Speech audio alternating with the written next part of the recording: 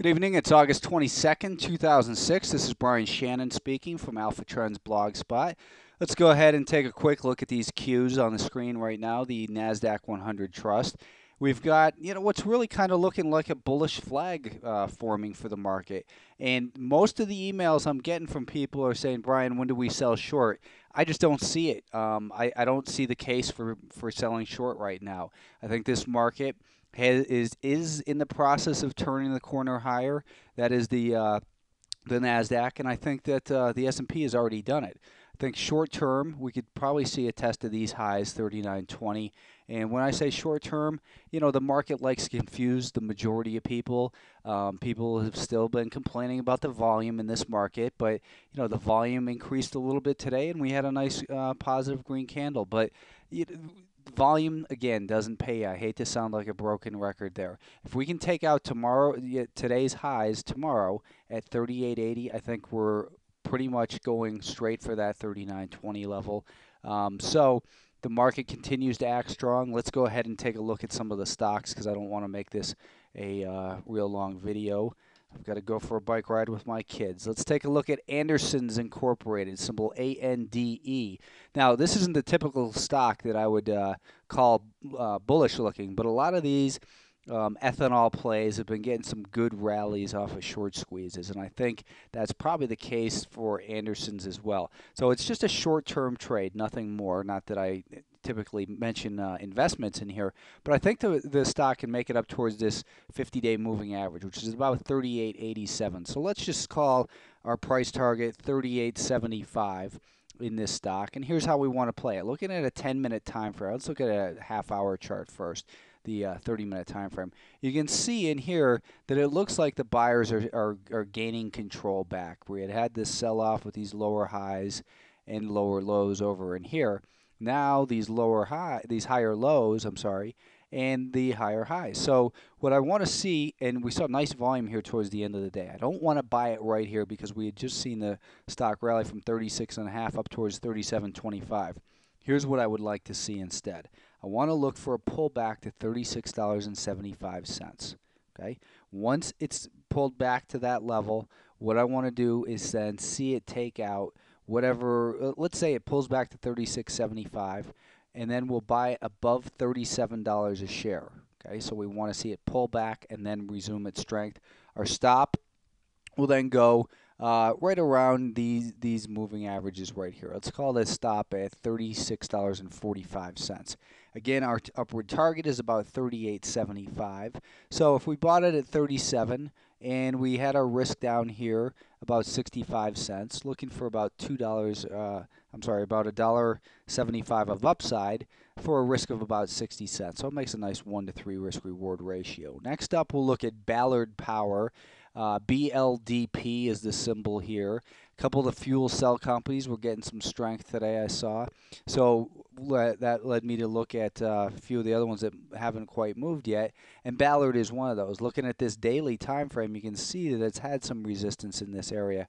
And we could also see that it looks like a lot of stocks in that it's creating what looks to be an inverted head and shoulders pattern, which is bullish. So if we look at an hourly time frame, you can see here that the buyers are regaining control in this stock as well.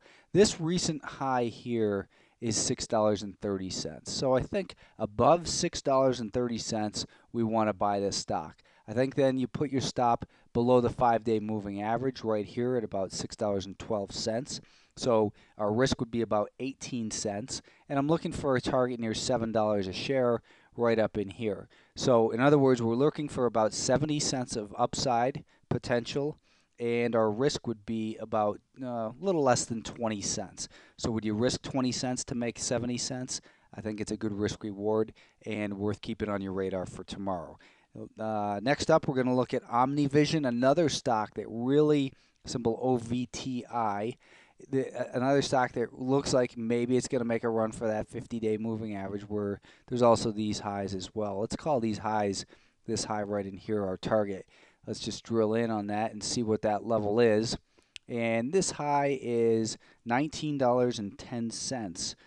So I think between $19.10 and the 50-day moving average at $19.60, that's the area where it looks like the stock has the potential to go.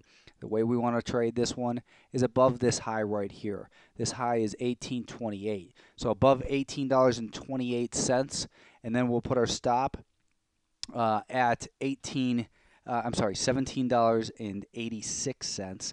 So we're looking at a risk of about 40 cents a share and looking for a move up towards that 1910 or 1920 to 1970 level. So again, looks like another low risk, high potential profit trade. And when I say high potential profit, what I mean by that is that these types of plays that have gotten beaten up badly, like OmniVision, and have a big short position, have been the ones that are moving in here. And you could, again, make a case for an inverted head and shoulders in here too. If that is the case, then this would be the shoulder, here would be the head, and we're pretty much near the bottom of what would look like a right shoulder. So if you're more patient, or maybe you want to buy options or something, you know, perhaps the stock could then even make a run up towards $21 a share based on the height of this pattern. That's going to be a little bit more longer term than what I'm interested in. I'm interested in this move up above $19 a share, and I think that looks attainable from here. Let's take a look at two short sale candidates. First one, we've been looking at this one already here over the last month, month and a half, and that's ISRG, Intuitive Surgical. And this stock on a weekly time frame, you can see why I like this one. This stock is broken down, it's below all the moving averages, and on the daily time frame, it looks like the sellers are back in control again. The 20-day moving average is caught up to it on the downside. Now looking at a 10-minute time frame, the problem here is that the stock broke down so hard today. You know, it broke down below that 5-day moving average. That 5-day moving average is now declining. What I want to see in here is I want to see a continuation of this rally. I'd like to see a rally up towards about 95, a minimum of 95.20. So it's got to trade at least up to 95.20. So let's say this is our close here today, and this is 95.20. What I'd like to see it do is kind of rally up towards that level, and maybe it goes a little bit higher, but then as it's coming back down, not through that 20-cent level, but as it's just coming back down, we want to sell it short with our stop above whatever this high is going to be, risking no more than about 50 cents on ISRG. So I don't know where the entry is going to be, but it'll be after one of these rallies as it starts breaking down is what we want to look for. And then our target will be about 93.5, not 90, 92.5 to $92 a share, 92 to 92.5, down near this closing area right here. This is 92.5 right here. So a couple dollars of downside and not a lot of risk.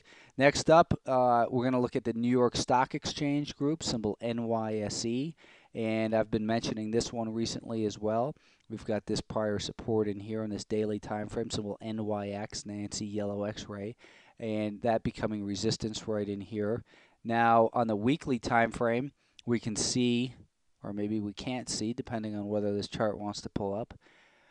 Doesn't look like the chart wants to pull up, so maybe we'll come back to the weekly time frame. Let's go ahead and take a look instead. Here we've got, you know, the daily again, and we've got these lower highs. It broke down through that support. That support's now acting as resistance. It rallied up on light volume there. It's pulling back down. Now it's kind of going sideways in here, and this looks like something that could break down pretty substantially from here. And in order for the sellers to take control, it's below this low. That's the way I look at it.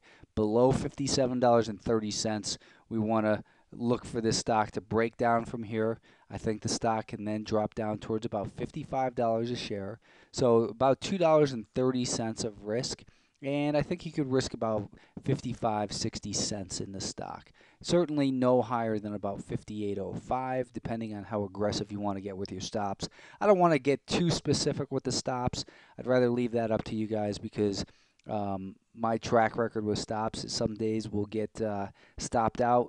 The stock will go a penny higher and then cave in $4. So leave those stops up to you, and obviously you've got to determine what your proper share size is and whether it's the appropriate stock play or not. If the market does rally tomorrow, then obviously you're not going to want to focus much on the short side. So Keep an open mind to anything happening in the market. Keep an eye on those support and resistance levels. My name again is Brian Shannon, and I will be back tomorrow with a recap after the close. And if I see anything interesting that I think should be pointed out during the day, I might post that as well. Have a good evening. Thank you.